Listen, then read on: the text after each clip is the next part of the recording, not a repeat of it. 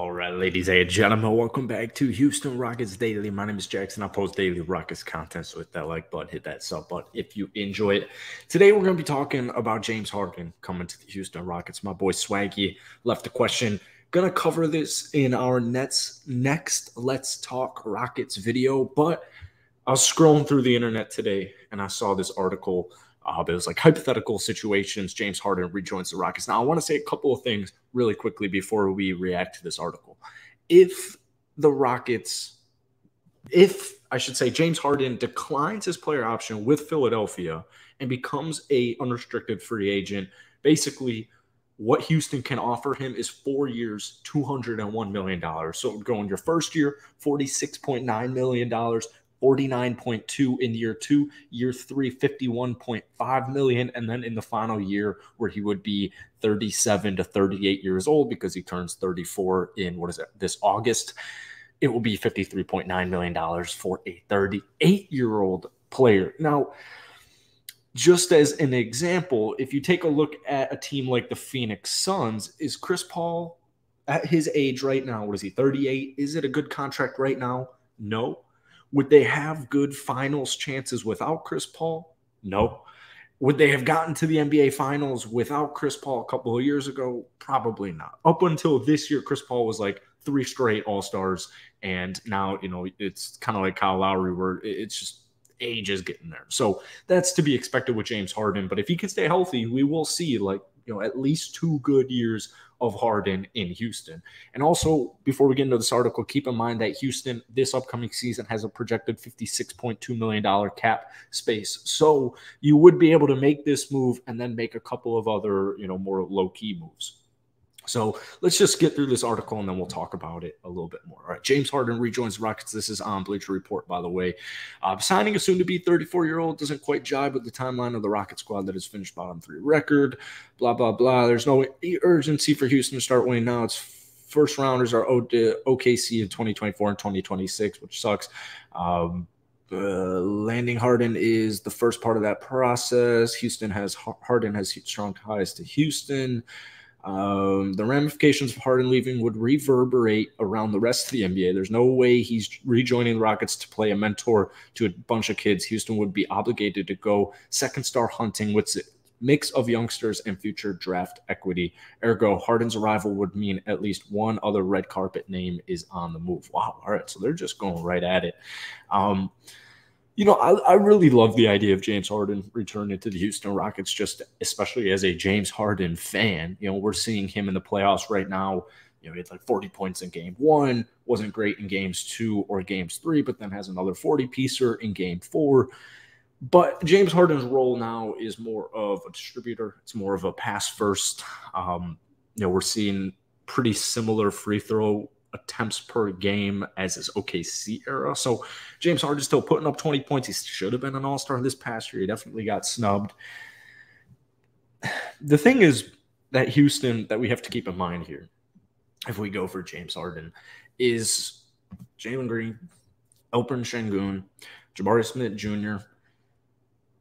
It's a good timeline as far as you don't have to pay necessarily Jalen Green or Alperen Sengun for 2 more seasons until they're off their rookie contract. So you have this kind of 2-year gap where you could go out and get Harden. You could go out and get guys like Seth Curry, Brook Lopez, fill it out with veterans, get rid of the loose change, guys like Usman Garuba, big Usman Garuba supporter and fan, but if they're going in, they're going in. And they're going to have to cut off some guys like KJ Martin Jr.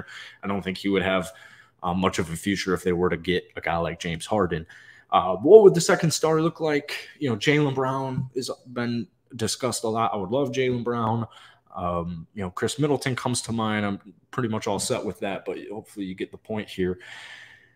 What sucks is, Houston's been like the worst team for 3 straight years. So if you get James Harden, are we immediately winners? That's like the big question here. If I had to give a yes or no answer on a James Harden reunion with Houston, my gut says let's do it. My heart says, or my head, says financially it doesn't make much sense.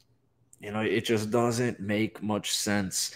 I would rather have hopefully a top 3 draft pick if you get a guy like Scoot Henderson at pick number 2, going moving forward with Jalen Green, Open Shangun, Jabari Smith Jr., see what we have there, sign some high reward type of players like Cam Johnson, who's set to hit free agency.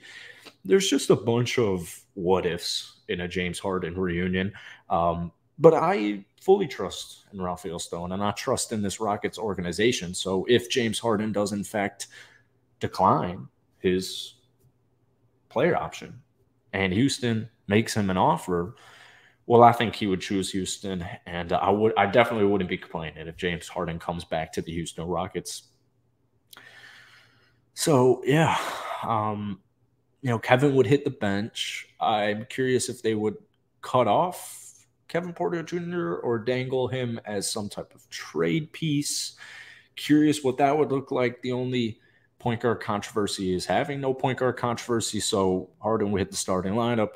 KPJ would hit the 6-man role, which I think he is better suited for, more tailored. His game is more tailored for a guy who can just go out there, go in with the bench unit where you're playing up against the bench unit. You know you're a bucket. You know you're better than your opposing, whoever's guarding you. And, go get me 15 to 20 off of the bench. I think that's Kevin's perfect role. I don't know, man.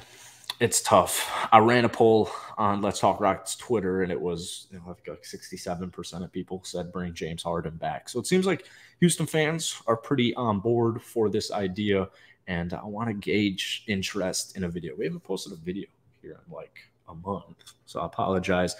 We are doing live streams though, so if you haven't seen, we're doing Let's Talk Rockets. It's at least once a week right now. Once the NBA playoffs come to an end and we have the draft lottery, the draft combine, all that stuff's coming up soon. We'll have the draft will be here before you know it. And that's when we're going to start really ramping it up. But Let's Talk Rockets is available on streaming platforms. Figured I would let you guys know that. But, it's the off season. So we're about to get into pretty much everything off season. I think Kevin Porter Jr. talk is going to happen soon. I think we're going to do some Jalen Green evaluations, some Alperen Şengün evaluations, just evaluate the whole team and try and get a gauge on what Houston should do in this upcoming offseason. So I hope you guys enjoyed today's video. Nothing crazy. Feel weird reacting to a Bleacher Report article, but I felt it was a nice preface before I do Let's Talk Rockets and have a Houston or Harden to Houston segment in that. So that's it for today. Hit that like button, hit that sub button for daily Rockets content. But yeah, more importantly, if James Harden declines his player option this upcoming summer, should the Houston Rockets go after soon-to-be 34-year-old James Harden for a reunion?